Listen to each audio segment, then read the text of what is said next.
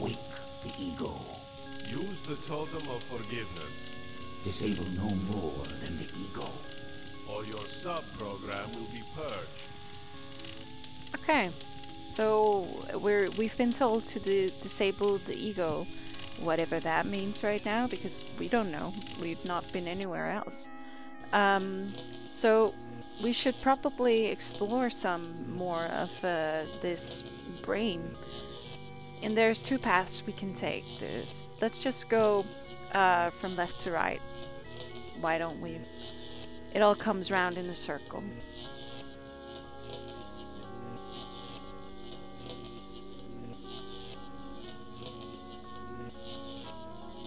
It is hotter here than the jungles of Brazil.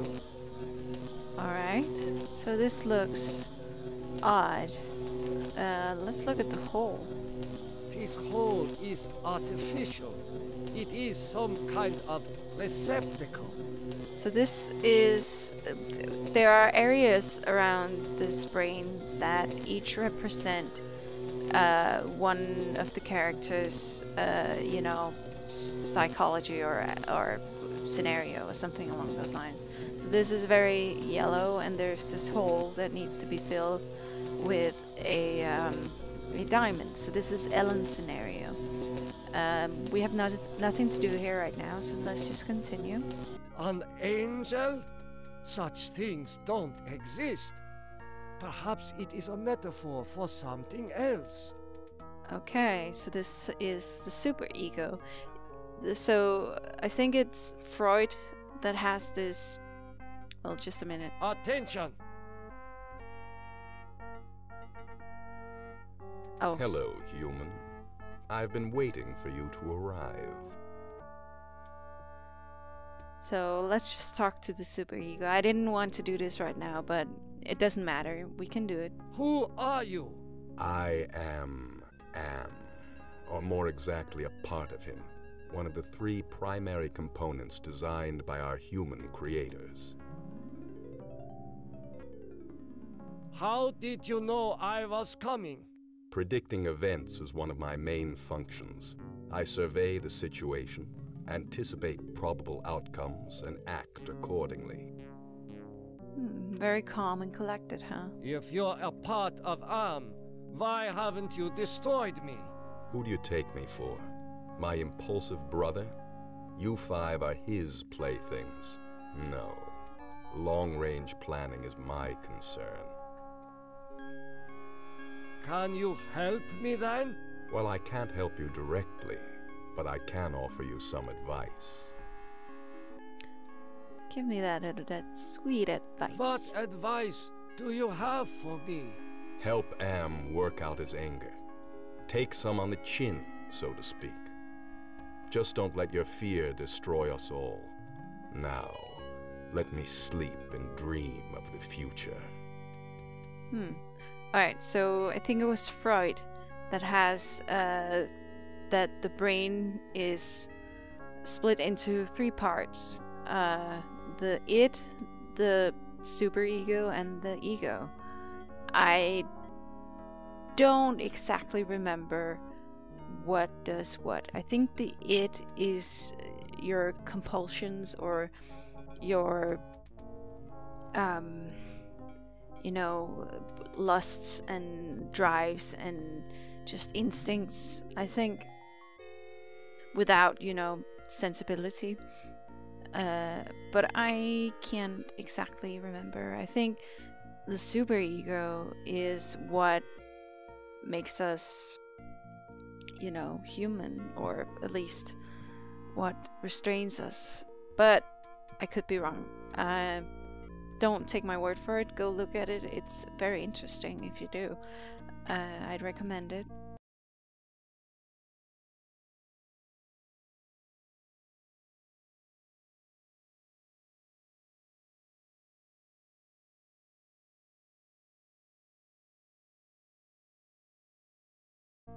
But so for now, let's just continue on.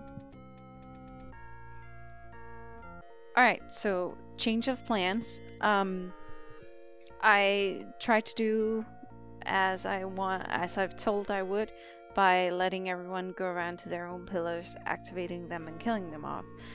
The problem is that it seems that Benny is not able to do stuff that activates his pillar for some reason. I don't know why, which is a bit annoying, but this means that I will actually have Nimduk activate as much as he can, and then I will just use the different characters at their pillars.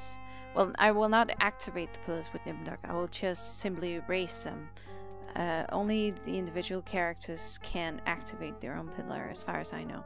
So let's just keep moving. Ah, memories of mass graves are coming back to me. Yeah, it sucks, right?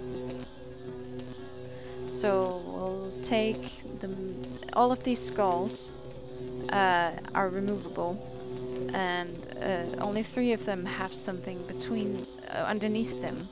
However, removing a skull hurts you, so you have to be sure to remove the right ones. So let's take the middle one, because that's the most relevant right now. And you see we got some shock from that. So let's look at the hand. The hand was under there, pretty grotesque, but look at it.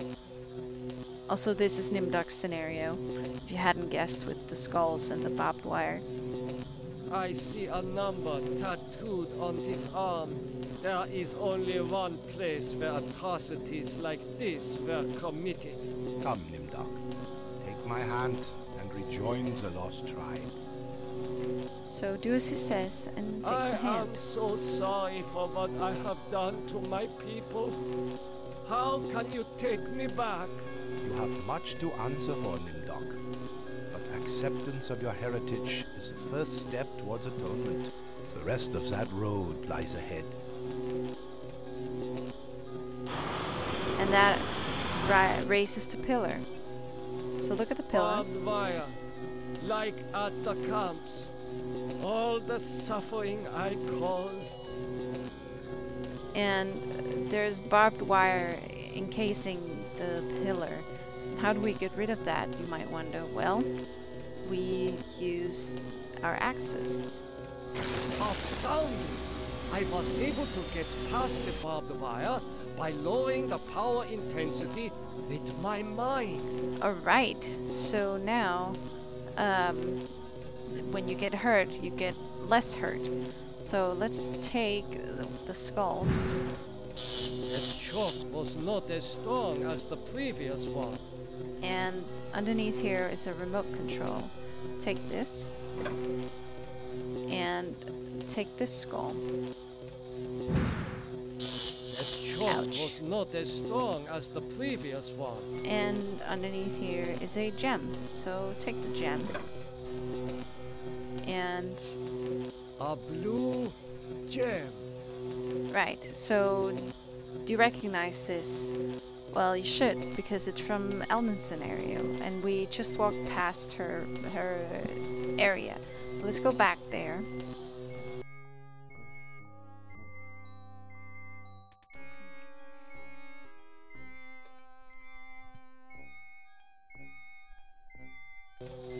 This is her area. So use the gem with the pillar to raise the pillar. Simple, easy, right? There are power controls embedded in the rock, but one would risk 3rd-degree burns to reach them without any sort of insulation. So continue on. So now we've risen 2 pillars out of 5. There's nothing underneath these 2. Why, I haven't seen gargoyles since I visited the castles in my homeland. And this is obviously Ted's scenario, so this is not quite as obvious, but you can use the remote control here with the gargoyles. Behold the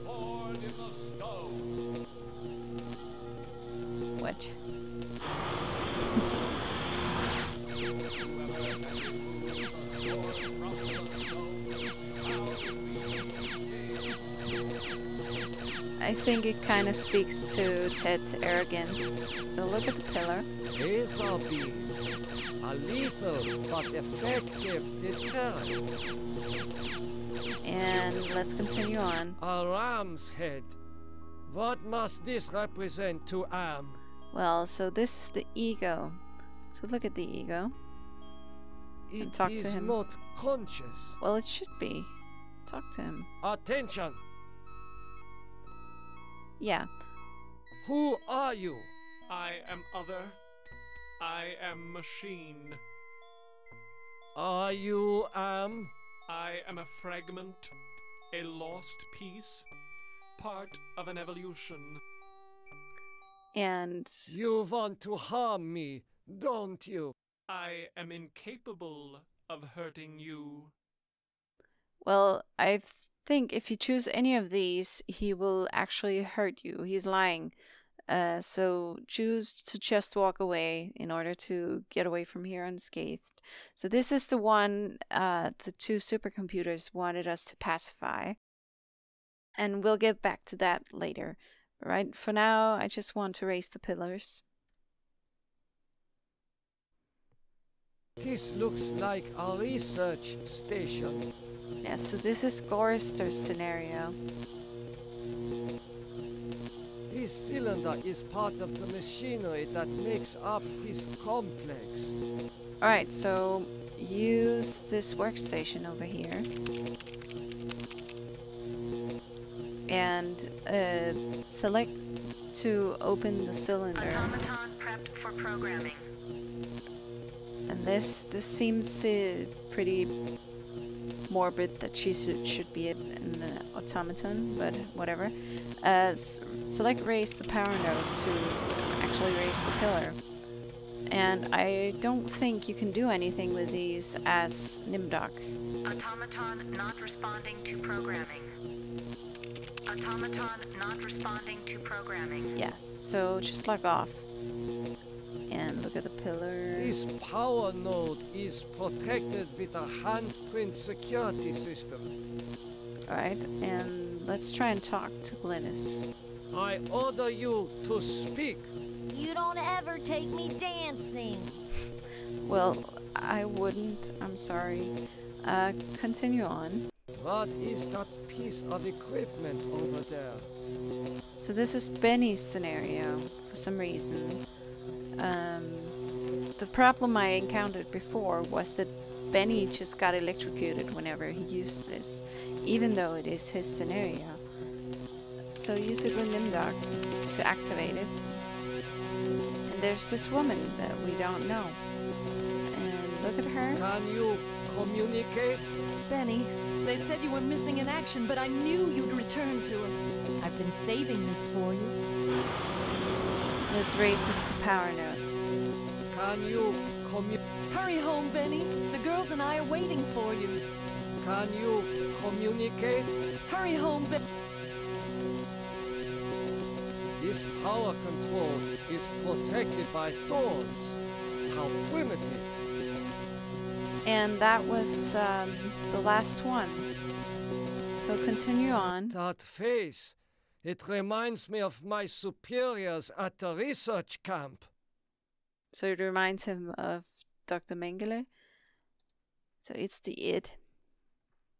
Attention! Oh, I suppose it's time to wake up. I was having the most wonderful dream about 5 tiny ants crawling across a stove that's about to be lit. Oh gee, I wonder who those ants might represent. Who are you? I am a metaphor. This entire brainscape is what men made Am make it. Treat us as you will.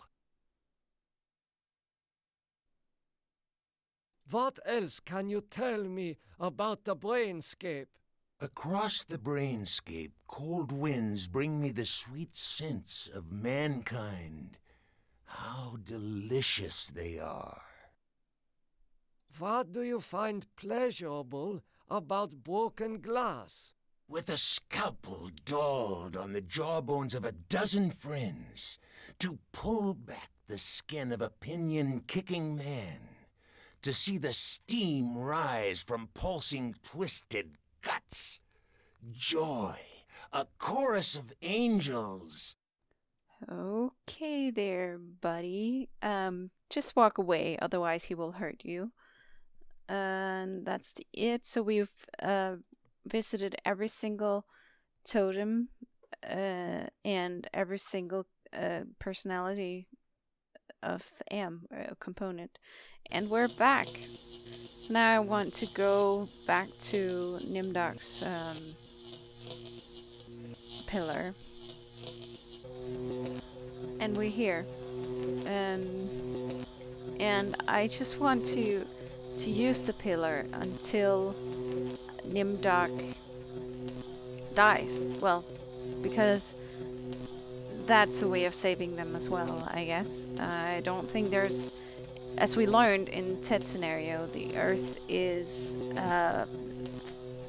uninhabitable, so unless you could get to the moon, I don't think there's any, you know, any form of salvation for them. So just use it until he dies. That shock was not as strong as the previous one.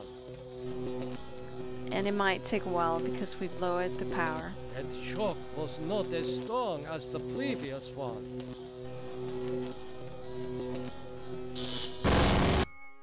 Nimdok is finally in hell as he always thought he deserved. Your companion has failed. Choose another to send into cyberspace. So choose Benny this time. For no other reason than I want to choose him. Jesus. This place is more sickening than that bloody mess on Hamburger Hill back in the war. Let's go around and see what he has to say in every single room.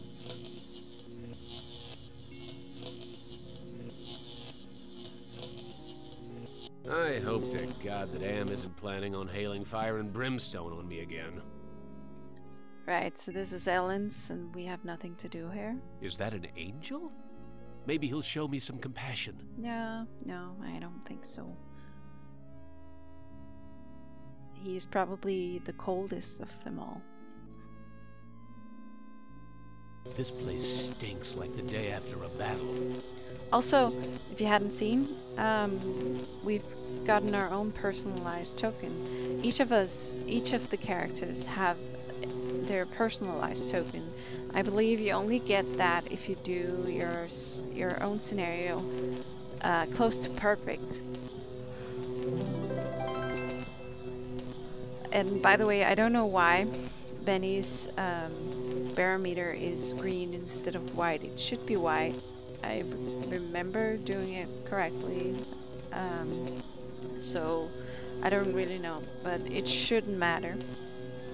Let's just keep moving. These statues look like sentries. And on. What a trophy that would make. Yeah, don't. What a trophy. As if it's some animal. What's this? Some kind of missile launching system? Sure. I'm starting to feel hungry. Is there anything to eat around here? Well, eat your wife. Talk to her. Manya, it's me, your husband. Hurry home, Benny. The girls and I are waiting for you. Well, unfortunately, she's only a holograph, and I don't think they're actually waiting for her. And the pillar.